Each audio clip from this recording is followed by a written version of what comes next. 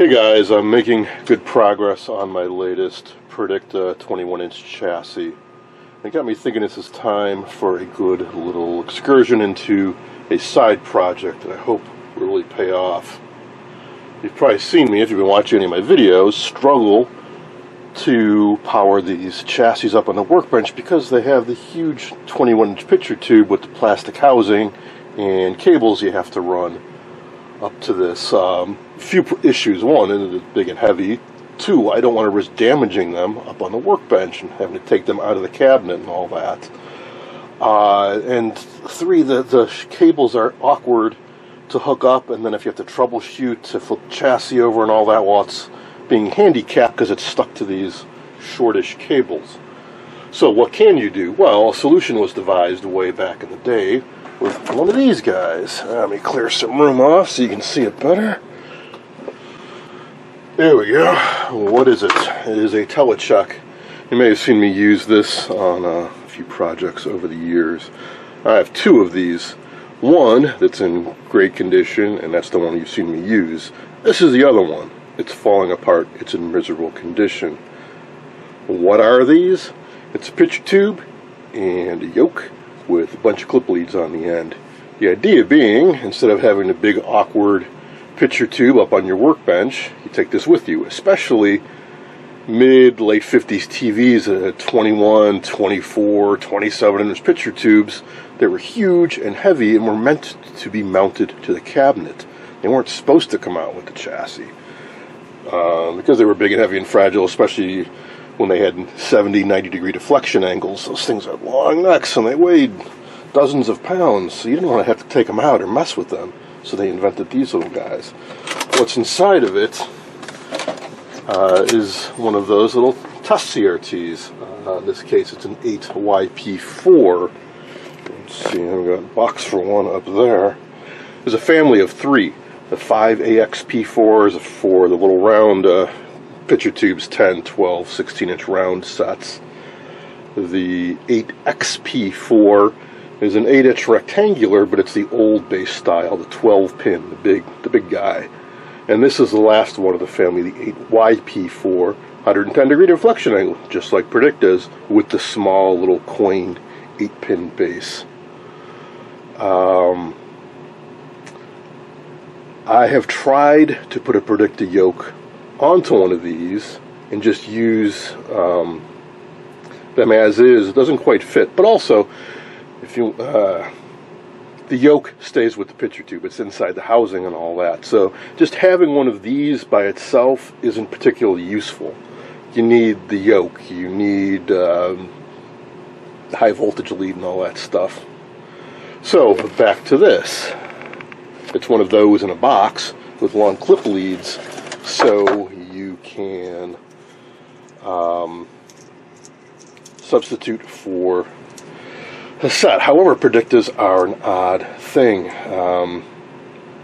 So typically you would use these, one of these you would hook up, say this is an adapter on the end of it, but you would go into your set and pull out where the picture tube plugs in and plug this guy in. So maybe you plug this right into the CRT base socket on your chassis. Predictas don't have that. They came up with their own plug for the CRT, which is an oddball connector that I've never seen anything else use, and similarly for the yoke. So using an adapter like this would be useless. You would have to use alligator clips. And these aren't set up that way. They have alligator clips for the yoke, but not for the CRT base. For the CRT, you're supposed to use this with an adapter and find one that will work on your set. So since this one is falling apart, what I want to do is customize it just for Predictas. So maybe put this on the base like it was originally intended, cut off this and put on the Predicta plug. Take the yoke, cut off these and put on the Predicta plug. So in other words, this would, instead of being universal, this would be custom tailored to plug directly into a Predicta. And I would use as long as leads as I think would be practical. This is probably long enough. I might go a little bit longer. The yoke. I would like to use a Predicta yoke and maybe transplant it onto this. I've got a spare. However, I tried doing that a while ago, and this is the result. I had to rip the base off of this. Why? Predicta CRT doesn't have a base like the 8YP4 actually has this plastic cap on the base.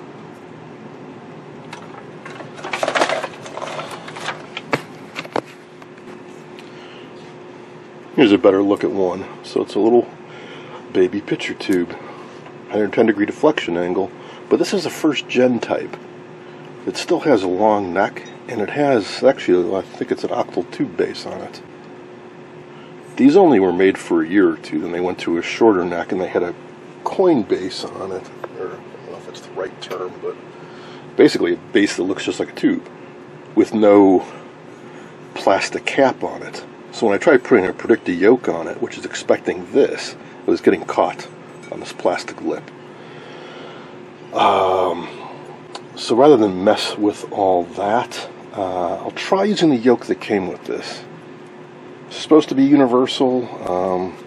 It's in rough shape, though some of the leads have been cut off of it, and the plastic is starting to come apart a little bit. But I'd rather mess with this than struggle to get a Predicta yoke onto this guy. But if it doesn't work, that may end up being what I do. These are pretty easy to come by. These are by far and away the most common universal test CRT. I think I have 3 or 4 of them lying around. The XP4s, a bit harder to find. The AXP4 seem to be really hard to find, but you can use an 8XP4 in place of a 5 AXP4. The image just be a little bit distorted. Anyway, it's pretty confusing, you guys. The point is, we're going to take this box and retrofit it, modify it, customize it, so I can plug this directly into a Predicta chassis. So what happened to this thing? The glue joints failed, and bits on the interior of the box have fallen apart, but I think it's all here. Came with a bunch of adapters too, which we aren't going to need. So I want to glue up the broken off bits. Hopefully it's all here. Fix up the yoke support, which is what this is supposed to be. Ooh, this is a bit cracked too. Yeah, I have some good plastic glue. Looks like it's all there. Well, should maybe that bit, but well, assuming it's smashed. Fix that up. And see what we can do with this.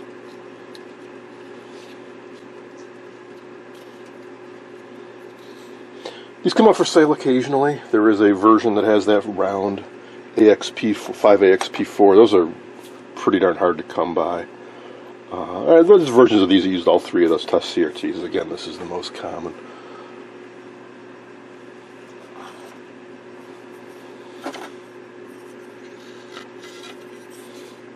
Strange, one dowel is tapered and one is not.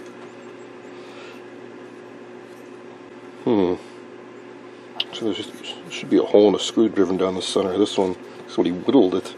Maybe somebody attempted a repair a long time ago. It didn't go too well. I don't know. We'll figure it out.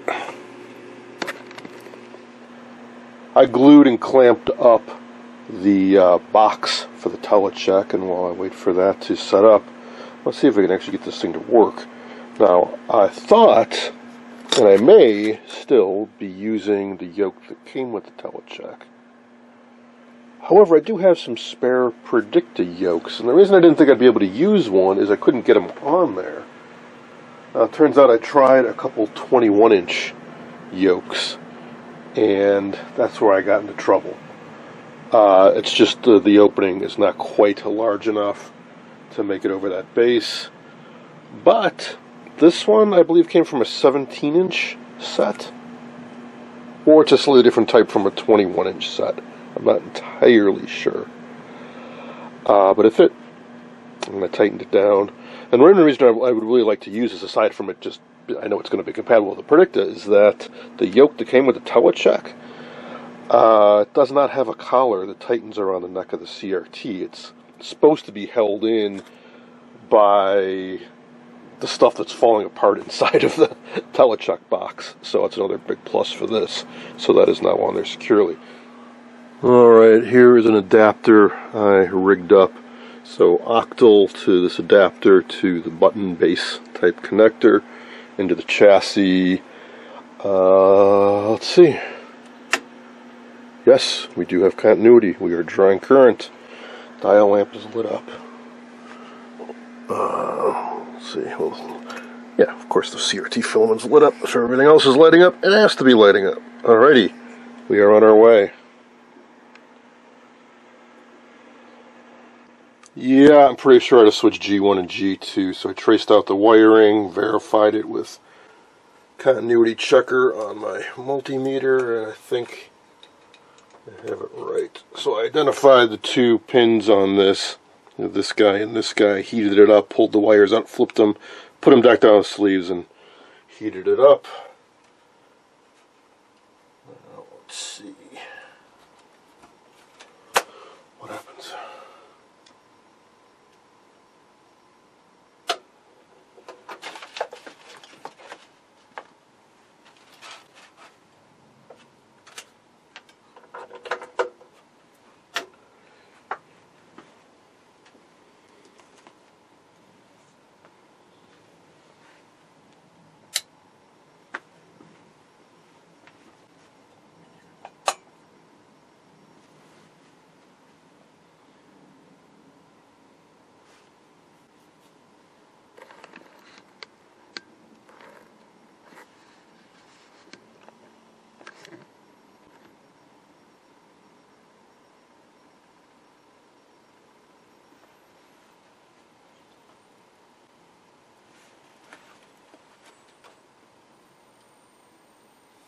Ha ha ha ha.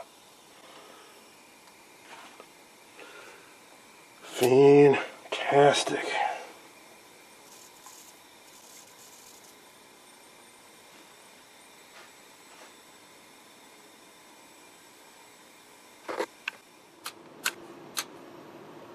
Alright, so it's working, we're getting video through, all that good stuff.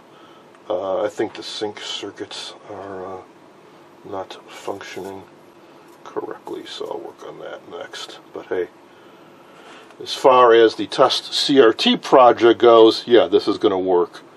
Next up, I'll work on the dress lead and fitting this inside of the enclosure and rigging up a high voltage cap, probably. It seems to work okay without it, so maybe it's not strictly necessary. And as far as this goes, we're going to work on troubleshooting the sync separator. Alright, so this setup most definitely works, and works very well. I'm very happy with the results. Now let's start thinking about buttoning this up inside of the TeleCheck. A few things. One, the high voltage filter cap. So rather than adding an external ceramic capacitor, it occurred to me that a real simple trick you can do on these, rather than putting on DAG conductive coating, is throw a piece of aluminum foil on there. So that's what I did, is wrap some foil around about a quarter of the surface area and tape down this little hoop. This may be an issue when I put inside the case, in which case I may need to cut it down or something. But that is enough. I've already tried it out. That works well enough. The other is, or another thing, is this high voltage connection. I mentioned about it being a pain because you have to thread it through the hole in the side of the high voltage box and it's hard to get in the connection. I forgot there's a trick. You can go in from the back side. Rather than going through the high voltage box and threading it down in there and so on, you can just plug it in the bottom. I drilled out the bad plastic, flipped the dowel around, drilled a hole down the center for screws, and got this front all mounted up.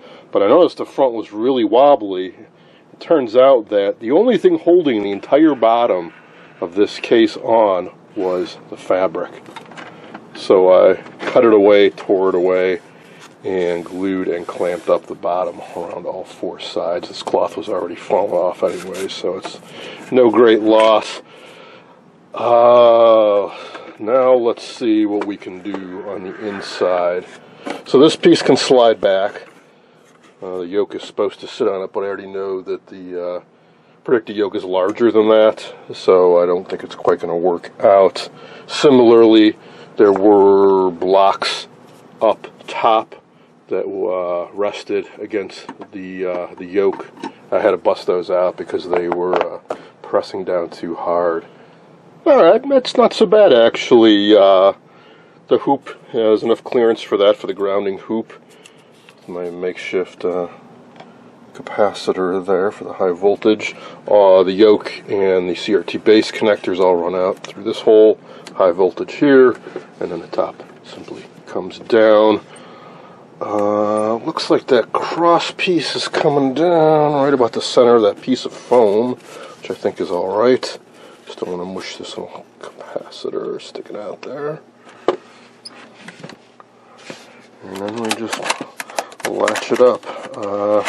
I have another chassis in the works, pretty far along on it. As soon as it is ready, we'll give this a try. With the box all closed up, the lead length, I think it'll be long enough. Especially with this high voltage. It's plenty long. And then we can use that trick and just plug it in the base here. If I decide I need longer leads at some point, I can extend these as needed. But hey, that is a neat little solution. Way nicer than having to lug out the large, fragile, cumbersome 21-inch CRT. So, if any of you are interested in doing this, I can't guarantee the yoke.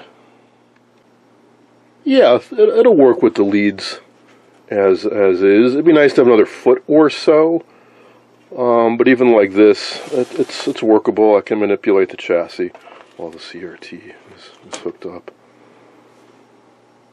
Alright, so that was a success. Turned out to be much easier than I thought it would be because I was able to use a Predicta 21-inch spare yoke. It just works. So if you're thinking about doing this yourself, 8 YP4s are pretty plentiful. I think there's 5 of them on eBay right now at various price points. Hold out. You should be able to get one for 25 bucks or less if you're patient. These boxes show up far less often. There's one right now. I think he's asking 125 bucks. It's in much nicer condition, but I think that's still a little high. And if you're going to use the Predicta yoke, you're going to have to modify it anyways because it won't fit in there. And it's, well, as you can see, it was pretty flimsily made. So if you want to do this on a budget, if you have a spare Predicta yoke, just get yourself an 8 YP4.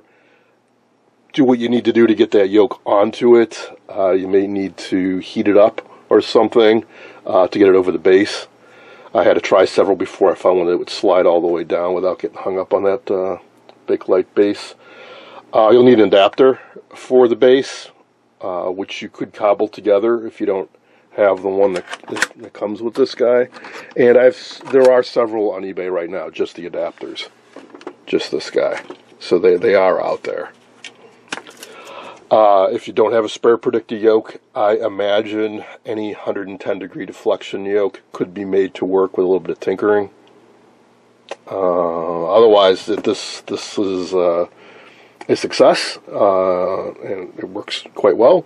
And I could use this on other sets too if I, instead of using these, used alligator clips or something. I mean, that's how this was originally intended to do or be used.